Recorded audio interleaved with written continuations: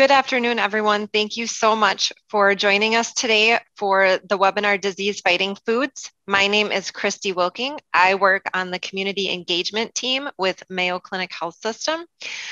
Mayo Clinic Health System is committed to improving the health and wellness of the communities we serve, and we are glad to be able to offer this presentation today. So a few housekeeping items.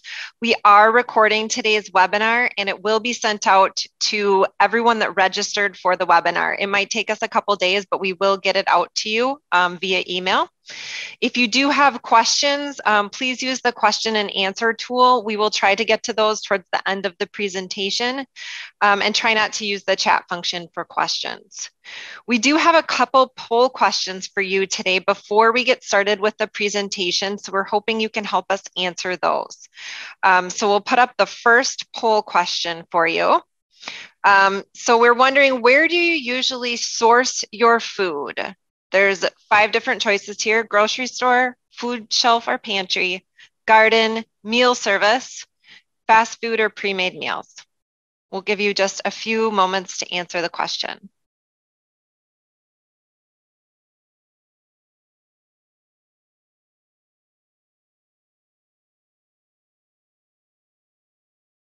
All right, so we will show the results.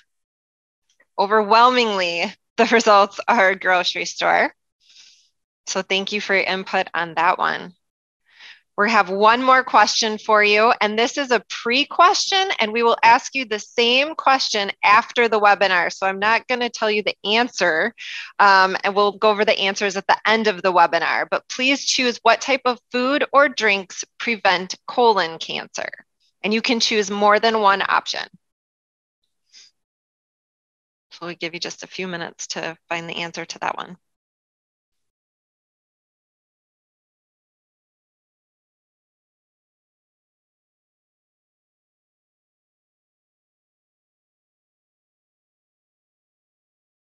All right, and we'll show the results for that one.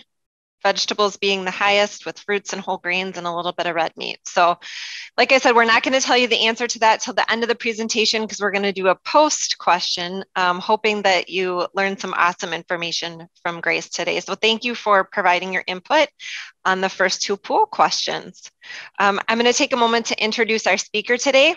Grace Fjeldberg is certified as a specialist in oncology nutrition and has a passion for the power nutrition has on disease prevention.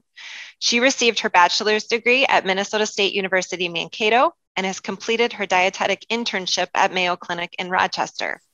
For the past 11 years, she has been working at Mayo Clinic Health System in Mankato as a dietitian and supports a wide range of patients to achieve their nutrition goals. With that, I will turn it over to Grace.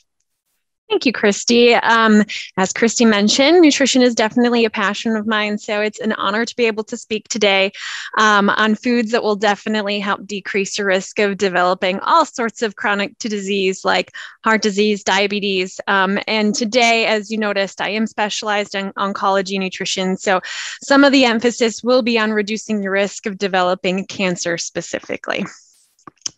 I just with that wanted to, I'm having a hard time advancing my slide here. There we go. Talk a little bit about some of the risk for cancer itself. So these are estimated number of new cancer cases projected for 2022. And so if you see that bottom red circle, you know, that is nationwide. And I found it really interesting to know that about 805,000 of those cases could potentially be preventable. Not all with diet and activity alone, but a good chunk of it could be. So I just wanted to share that information. Additionally, colon cancer in men and breast cancer in women are among the highest or most common types of cancer. And about 250,000 women will be diagnosed with breast cancer this year. Close to 5% of men and women are diagnosed with colorectal cancer at some point during their life, and more than 1.3 million people are living with colorectal cancer right now. So it's something to consider, and I'm sure many of you have been touched by cancer in some way or another. So again, conversation is going to focus on how do we reduce our risk and what those guidelines say. So in front of you, you'll see what our healthy goals should be. And these recommendations really for cancer prevention were developed by an expert panel that reviewed many peer-reviewed articles directly looking at activity and diet. The guidelines are really focused on cancer prevention and come from the American Institute of Cancer Research and the World Cancer Research Fund. So as you can see, you want to focus on maintaining a healthy weight if possible. And I know that's easier said than done in many instances. So really focusing on eating healthy regardless of what your weight is going to do, because we know that we still can have an impact on disease prevention by eating healthy, even if our weight is not trending down by doing so. Avoiding sugary drinks and then limiting consumption of energy-dense foods. We want to focus on eating foods mostly from plant sources, which is what a lot of the conversation will focus on today, is how to get more plants in our diet and what does evidence say to help reduce our risk of disease. What are the compounds in these plants that help that? We want to limit our consumption of red meat, such as beef, pork, and lamb, and avoid processed meats.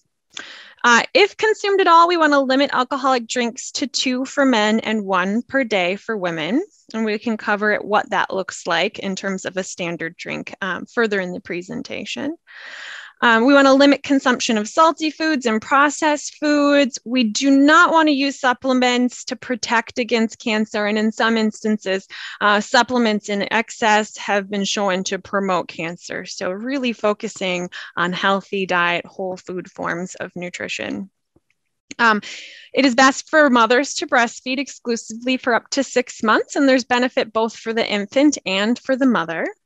When it comes to if you've had cancer itself, we want to focus on certainly symptom management while somebody's going through a cancer treatment. But once somebody has gone through their cancer treatment and they have recovered, the goal are to follow these same recommendations. And last but not least, I'm going to focus a little bit more heavily on activity because this is the only part that I'm going to focus on for exercise. The rest will be diet focused. So when it comes to that exercise, we know some of the mechanisms of action and how that activity is actually helpful in cancer prevention. Obviously, we can maintain a healthier weight when we exercise regularly, which could help out in influencing healthy levels of body fat. It also improves insulin sensitivity and reduced insulin levels, which is really important as elevated levels of insulin-like growth factor can promote the growth of cancer cells. So exercise is useful to help out with that insulin regulation.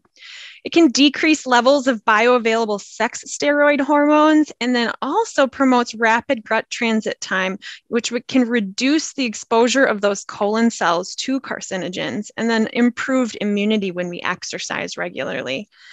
The recommended amount of activity is 150 to 300 minutes of activity a week, focusing on 30 to 60 minutes of moderate physical activity day or about 30 minutes of vigorous physical activity. Moderate intensity would be equivalent to like a brisk walking pace. So if you think about that, ask yourself how close you are to that.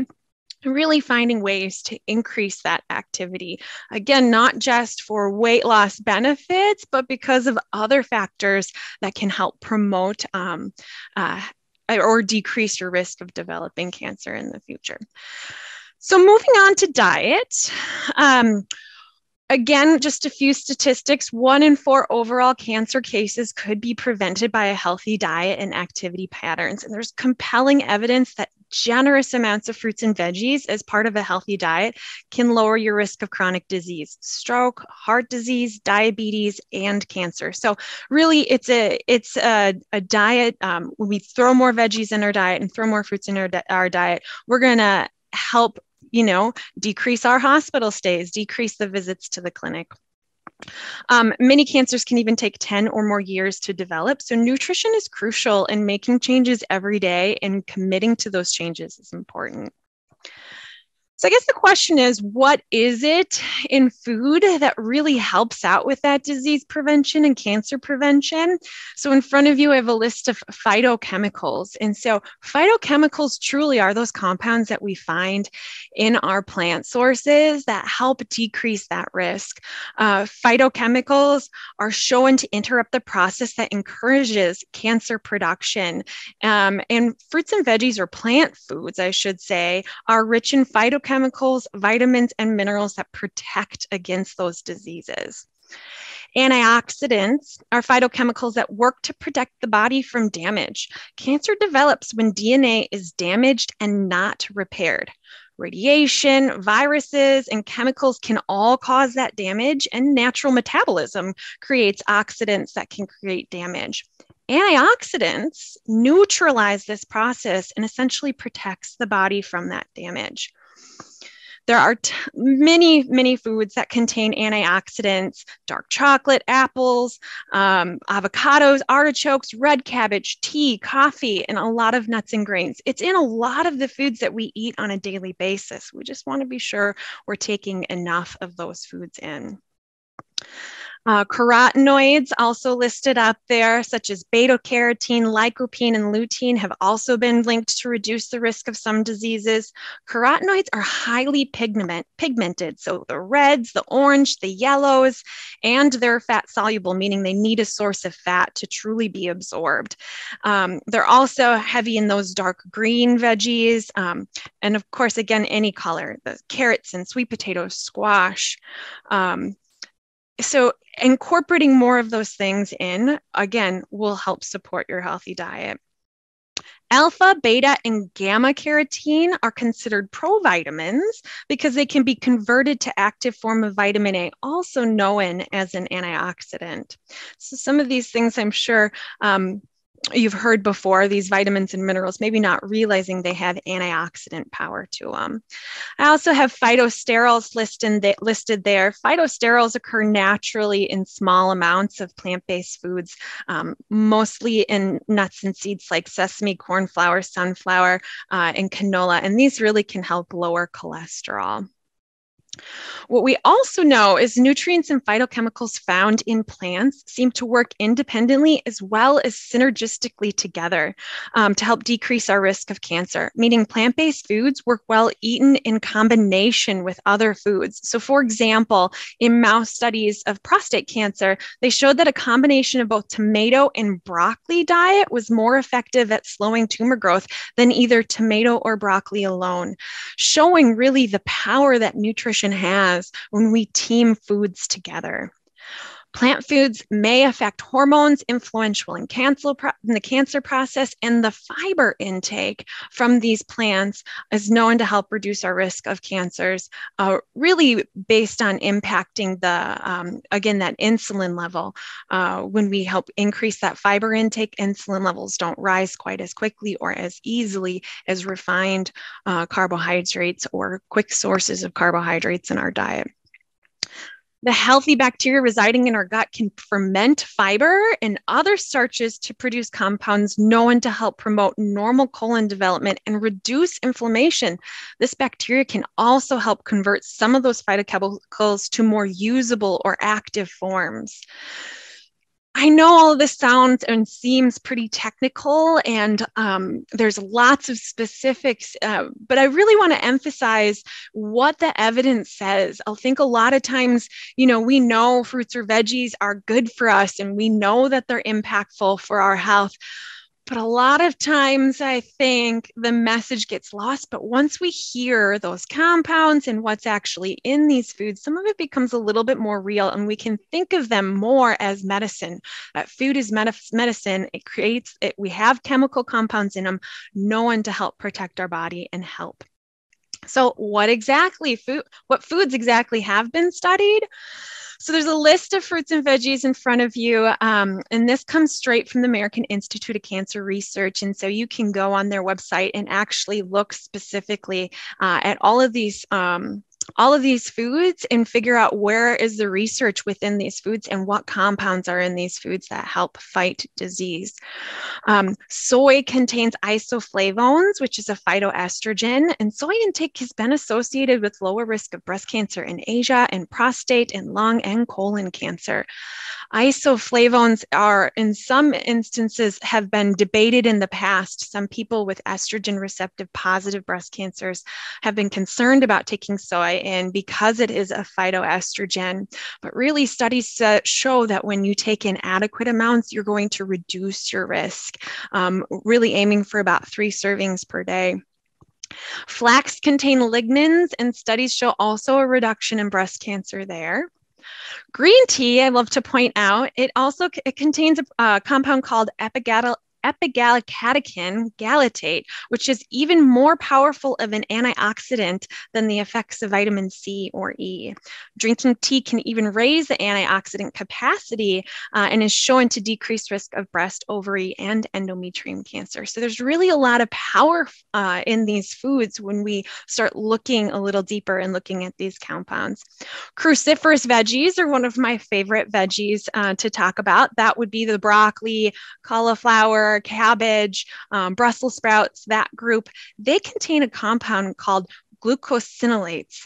And that compound is then further broken down into 2 additional compounds. And in laboratory studies, these compounds decrease inflammation that could cause cell damage leading to cancer. Walnuts is another fun one to point out. It contains a compound called L-agitantins, and also broken down into 2 additional compounds. And when they look at those compounds, it can decrease damage to DNA that can lead to cancer by influencing gene expression and decrease growth, and stimulate self-destruction of mouth, esophagus, breast, cervical, and prostate cancers and colon cancers. So there's, again, hopefully a few more pieces of information to emphasize just how powerful these plants are. So let's get to the fun stuff. How much should we eat per day? When we talk about fruits or veggies, our goal for fruits is about 1.5 cups to 2 cups of fruits per day. Now, I want people to think about getting out of their fruit rut. Try something like apricots, fresh figs, pomegranate, or guava, but you really don't have to go outside that comfort zone because apples, berries, and grapefruit, they all contain all those phytochemical compounds too. So you can certainly eat those, or if you do need to find cheaper versions, because some people, and with everything rising in the grocery industry as far as cost goes, I think everybody's trying to save some money there. Frozen berries are a great way to get all of those antioxidants. It doesn't always have to be fresh. Frozen berries are taken straight from the field and flash frozen, and a lot of that nutrition is preserved. So if you're looking for cheaper options, certainly you can go that direction. Now, I didn't see a lot of people use food shelves, but if someone does choose to use a food shelf, there's certainly ways to incorporate some fruits and veggies utilizing those places, as there's often canned versions as well. And in my opinion, any fruit or veggie is better than no fruit or veggie. So if you are choosing those canned versions, choosing the ones that are in 100% fruit juice, if that's an option. So ways to incorporate a few more in would be, throwing some berries in oatmeal in the morning, or muffins, or certainly a smoothie would be an option as well, or whole wheat pancakes. So the more ways you can find to throw a few of those fruits or veggies in, the better. As far as veggies go, 2.5 to 4 cups of veggies per day is recommended, more if it's leafy greens. And when we talk about veggies, we want to also get out of that rut. Consider chayote squash or collard greens or daikon radishes, although maybe you won't find them as readily this time of year. If you plant a garden, you could certainly start thinking about some seeds or find these at local farmers markets or even in store. But again, the staples that we have in the grocery store, the cabbage, the broccoli, the cauliflower, carrots, they're all rich in phytochemicals. So the idea is making sure you're getting that those recommended servings per day. Cheaper versions as well. You can buy a whole head of cauliflower for about $3, and frozen veggies can sometimes be less expensive than even the canned versions. And just as with the fruit, when they're flash frozen, a lot of that nutrition is preserved. And you can find high antioxidant foods in a lot of ways, and I shouldn't say just antioxidants, high phytochemical foods in a lot of different places that you wouldn't suspect. Canned tomatoes are higher in lycopene than fresh tomatoes, so it's a great thing to have on hand when you don't have fresh available, and certainly could be added to soups or stews or even on a taco night. Moving on to whole grains. So whole grains are another thing that we want to focus on incorporating on a regular basis. Whole grains are truly just that. The grain itself is taken straight from the field, and they keep it intact when they grind it down into flour, or when they're making it in, or when they're just boiling it on the stove to eat. So the reason we want those whole grains is because when you take that grain out of the field and then utilize it, we're preserving the fiber in it, and we're preserving those B vitamins in it. And so we want to choose options like 100% whole grain breads or whole grain tortillas when possible. Or if you're already doing those things, consider challenging yourself to just boil bulgur or quinoa and utilizing those in your meals where they're completely or very little, processed very little, so that you get all of the nutritional benefits from that whole grain. Legumes refers to a family of plants including beans, lentils, and peas, whose seeds develop in the pods and then are usually dried for easy storage. And most of these legumes are going to contain protein and folate and potassium and magnesium. And most importantly, they are filled with fiber. And as mentioned earlier, when we get more fiber in our digestive system, we're going to have better blood sugar control. There's going to be lower levels of that insulin growth like factor, hormone running, insulin growth factor in our bloodstream. And so we want to focus on foods that contain more fiber. Recommended serving per day for grains would be 3 to 5 ounces.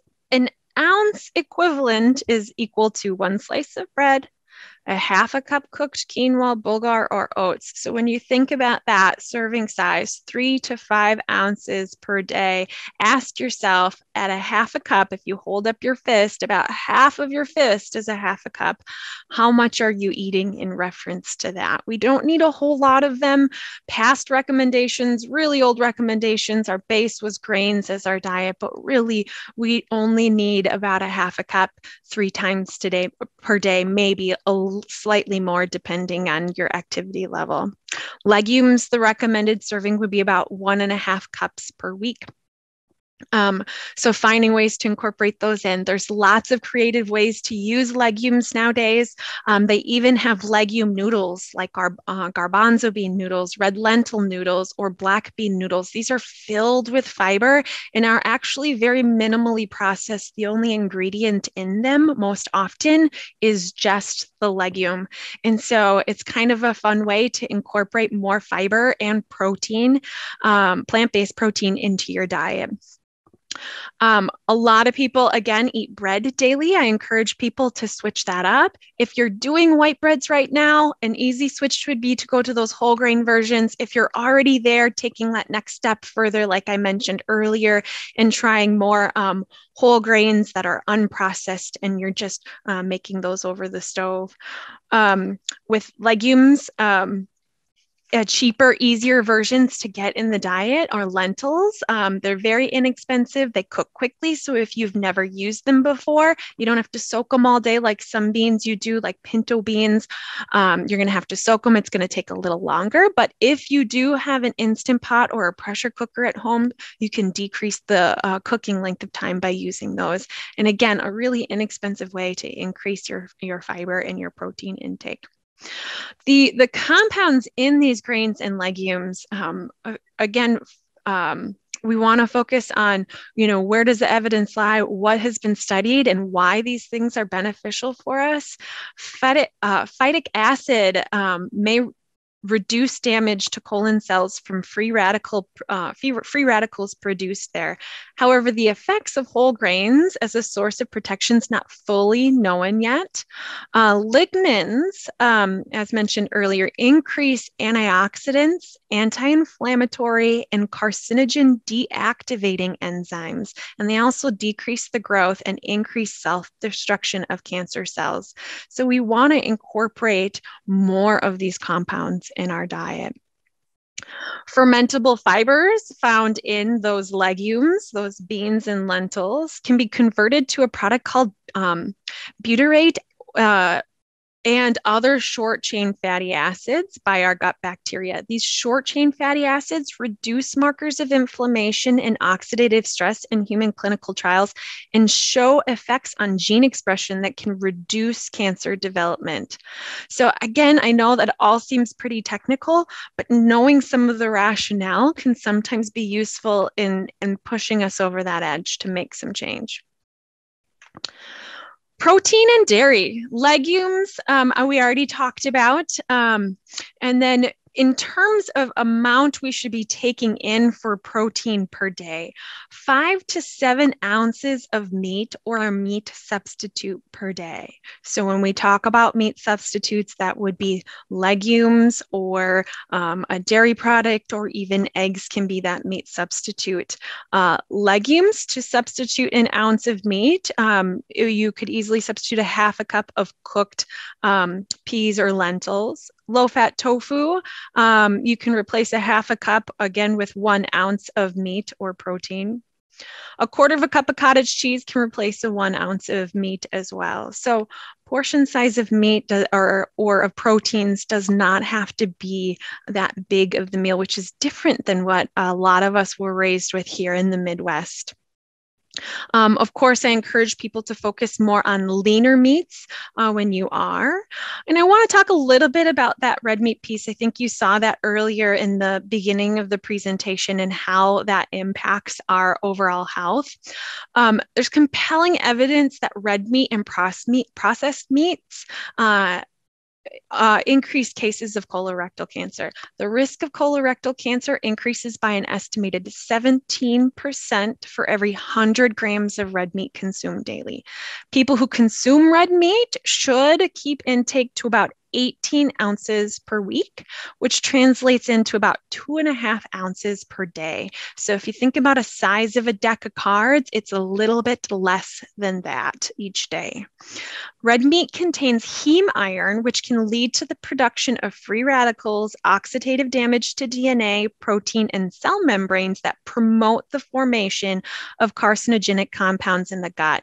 Avoiding red meat is distinctly different in cancer prevention than it is in other diseases like heart disease, because it focuses more on that source of heme iron versus fat content, which is what a lot of the goal with reduction of red meat is for other diseases like heart disease.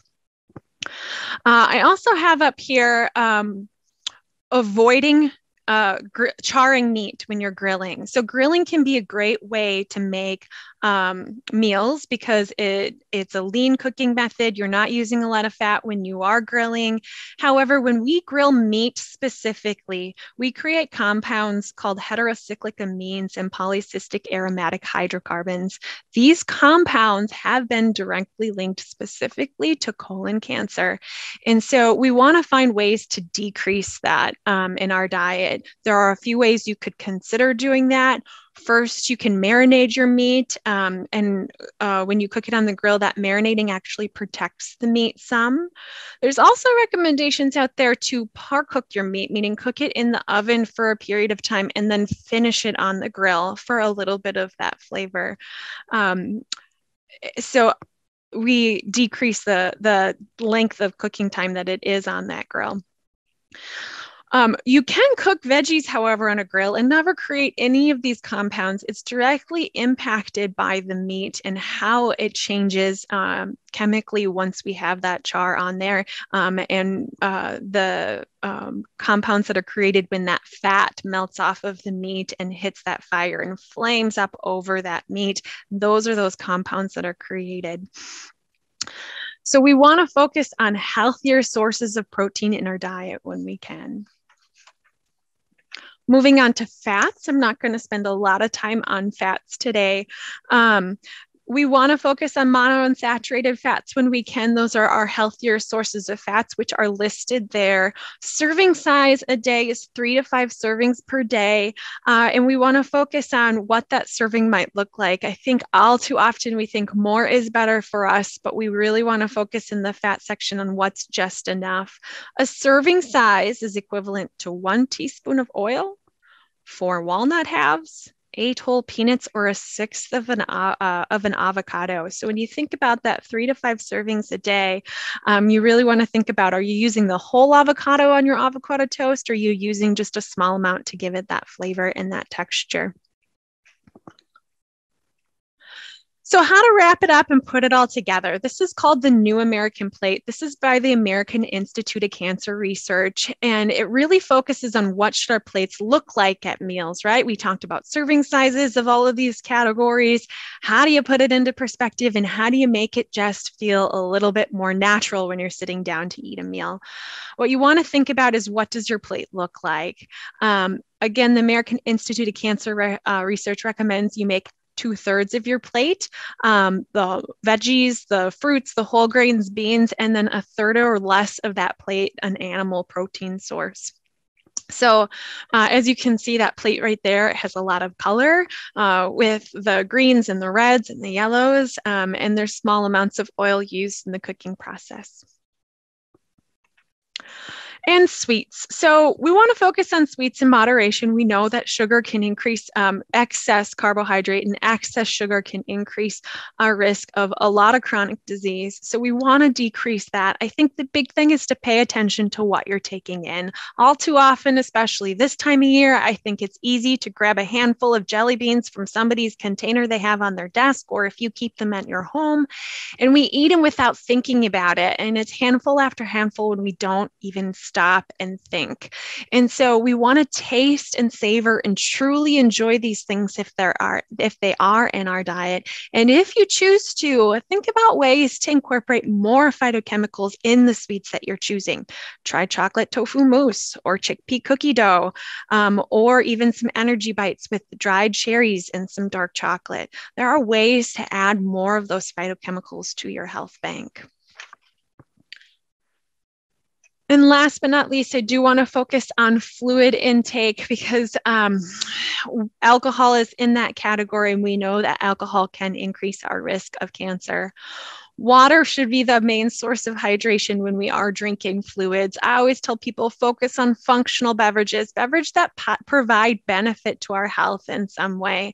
Pop, whether it's regular or diet, definitely doesn't provide any function to our diet. Milk is a really nice way to get some functional beverages in our diet. And if you want to incorporate more of those phytochemicals in, you could consider switching to a soy milk to get some more isoflavones in.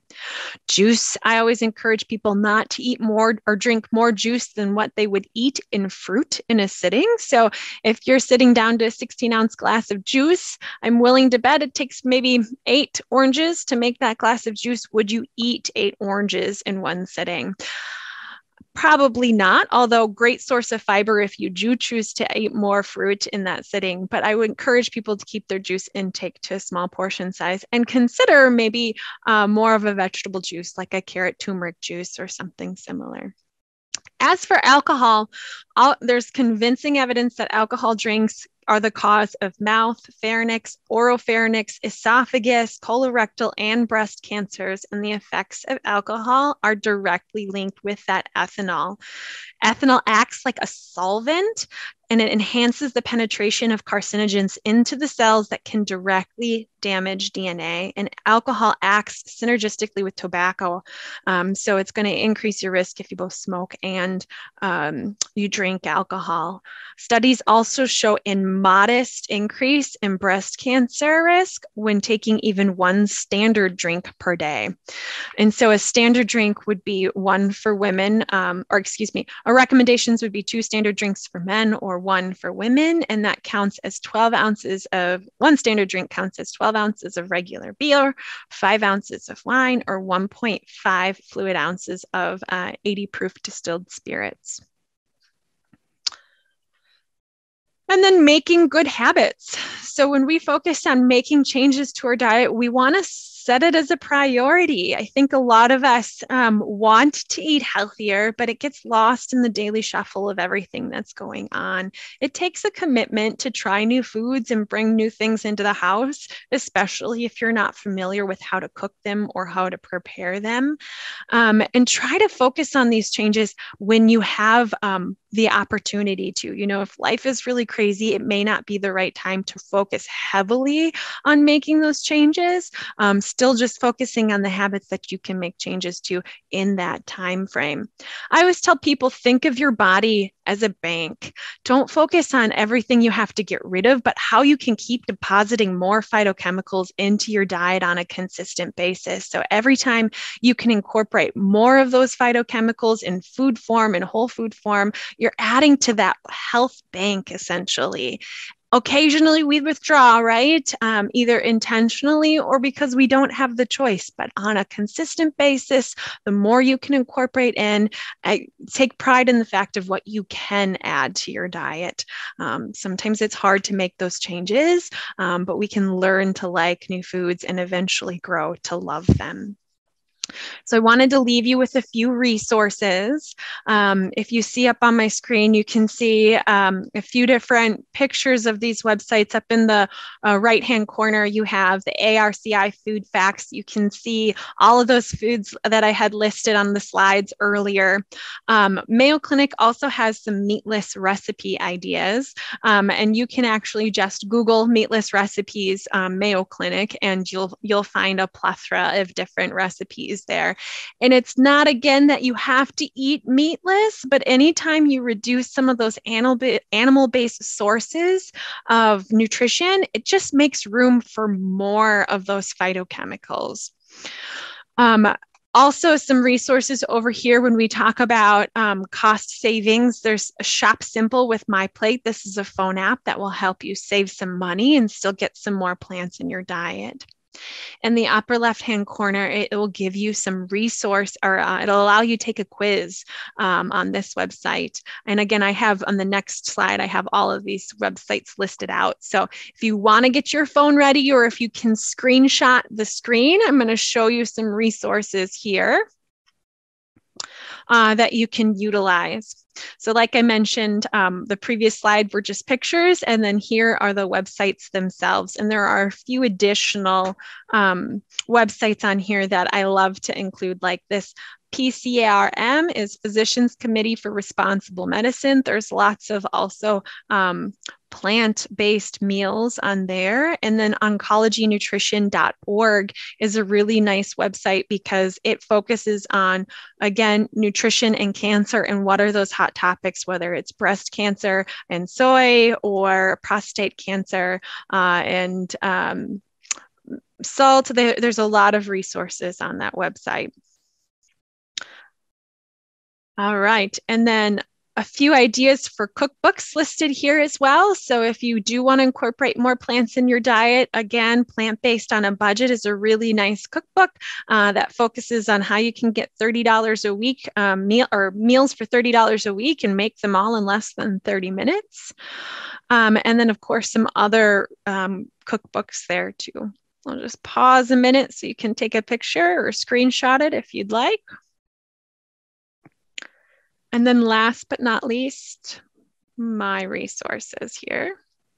Oh, sorry, meal services. If you do the meal services, which I saw on the poll, a few people do, there are some plant-based meal services out there. And then my resources. All right, Christy, I'm going to turn it back over to you. Wonderful. Thank you. Awesome information, Grace. I think we're going to do the 3 poll questions that we have left. And then there's several really great questions in the chat. So we will get to some of those as well. We likely won't get to all of them, but we'll get through as many as we can. So if you want to go ahead and answer the first poll question, what types of food or drink prevent colon cancer? This is the second time we're asking you this one. You can select multiple answers. We'll give you just a second to answer and then we'll show the results.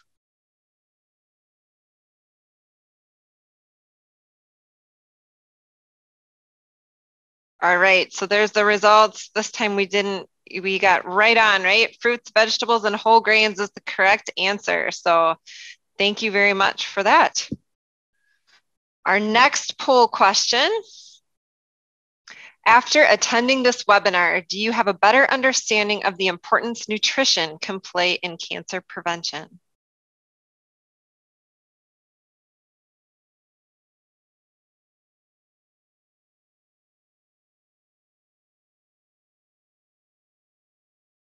All right, and we'll share the results for that one as well. So 100% yes. Well, good. I'm glad that everybody found this helpful. And our final question for you.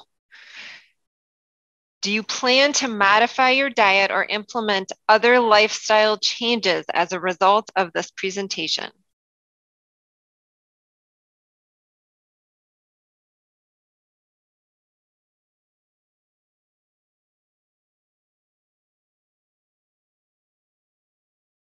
All right, almost everyone is a yes. So again, thank you so much for answering these questions.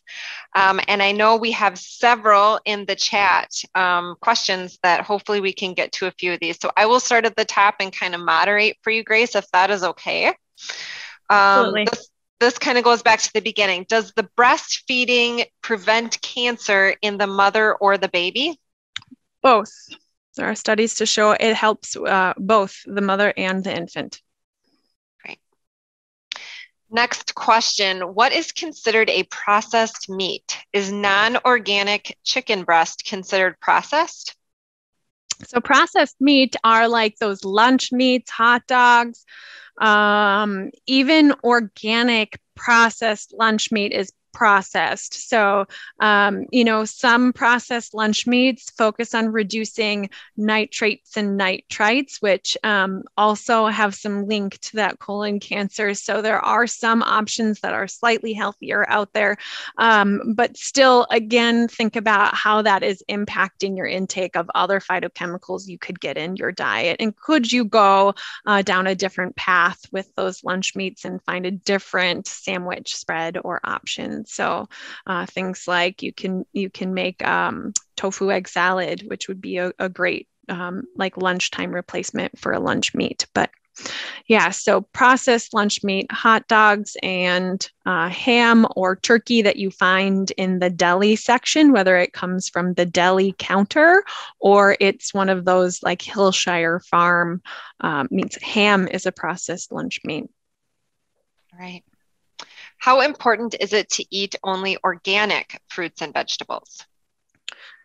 So organic just means that you have not, that produce is not raised in an environment where there was pesticide or herbicide. And so there's some schools of thought that when you decrease that pesticide or herbicide produced produce, you're going to decrease the potential chemicals in your diet by doing so.